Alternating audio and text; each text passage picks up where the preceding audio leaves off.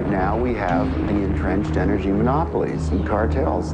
You know, we have OPEC and we have the 7 sister oil companies that control all the oil and energy. But what people have to understand is that the people who run the energy business in this world, which is the biggest business on the planet, turning over $4 to $5 trillion a year, it's bigger than guns and drugs, it's bigger than defense. They control the newspapers, they control the governments. But these companies are so big that they regulate the government, which regulates them. It's not free, nothing is free, but cheap and efficient energy exchange is a viable concept. Now I say that everything in this universe is free energy. It's been dreamed of for hundreds of years that somewhere, someplace, as Tesla said, man will hook his machinery to the very wheelwork which drives the universe itself. The history of science is the history of the suppression of great inventions. A few classic stories. Nikola Tesla. Nikola Tesla is regarded as the founding father of free energy. His astounding developments in the generation of alternating electrical current are still being used today. His most notorious project involved the transmission of wireless electricity into the atmosphere, which allowed for unlimited power to be freely accessed by everyone. When his financial backer, J.P. Morgan, realized that this power system could not be metered, all funding was immediately withdrawn. Tesla's electrical broadcast towers were dismantled, and through Morgan's many close connections with the media and government, Tesla's career was destroyed. In 1977, Bruce De Palma unveiled the first prototype of the N machine, an electrical generator which uses rotating magnets to generate up to 5 times more power than it takes to drive it.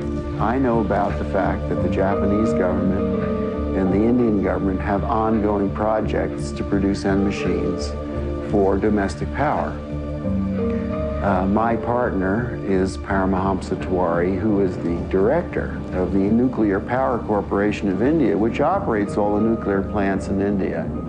In late 70s, I learned from Bruce De Palma that he had carried out certain crucial experiments by rotating electromagnets. Tiwari tested a prototype based on De Palma's N machine under laboratory conditions. The results were deemed too impressive, causing disbelief and suspicion among conservative government officials and the power consortiums that backed the project. Tiwari was forced to abandon the project completely. It's a major breakthrough that will no doubt make motorists happy, and as Ralph Robinson explains, the Pentagon is also showing lots of interest in this project. U.S. inventor Stan Myers released his water-powered car engine in 1988. The Pentagon flew a lieutenant colonel in last week to look at Myers' invention. There's talk of possibly using it in the Star Wars defense program and to run Army tanks. Myers found it virtually impossible to secure financial backing after certain Pentagon officials paid him a visit. A number of similar inventions were developed and tested all around the world. My best friend was killed over this matter.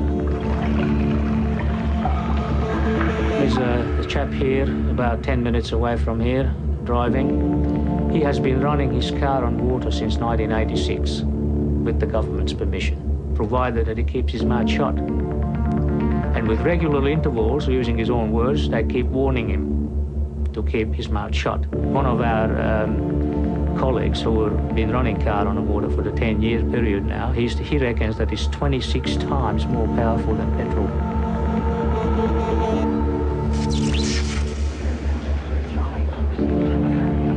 If you invent a better mousetrap, you know, the world may beat a path to your door. If you invent a free energy machine, there'll be a path beat to your door, but you don't want those people there.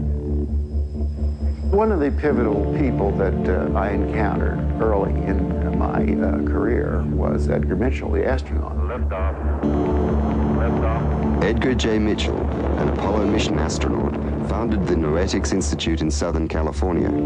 The Institute's charter was supposedly to develop alternative energy systems by attracting inventors from all over the country. Mitchell became extremely interested in De Palma's N machine. He made De Palma a paltry offer to buy out the invention, which De Palma naturally refused. He said to me that if I ever tried anything on my own in California, I would get my head blown off. So I was scared to death. The CIA operates through various very innocent-looking fronts to find out what people are thinking and what they're inventing. Now, what's more innocent than a benign institute founded on transcendental principles to help New Age inventors bring free energy into the world?